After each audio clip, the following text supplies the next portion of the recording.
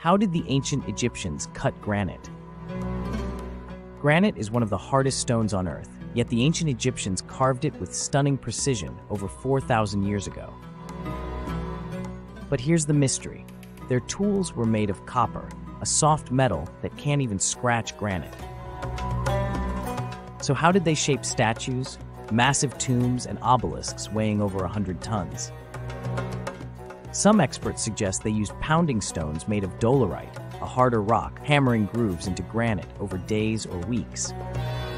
Others point to strange tool marks, spiral patterns that hint at advanced saws or even lost techniques. At the Temple of Aswan, unfinished granite blocks still bear deep circular cuts. Were they drilling with copper tubes and quartz sand as an abrasive? Or did they know something we don't? The truth remains one of Egypt's most fascinating unsolved engineering feats.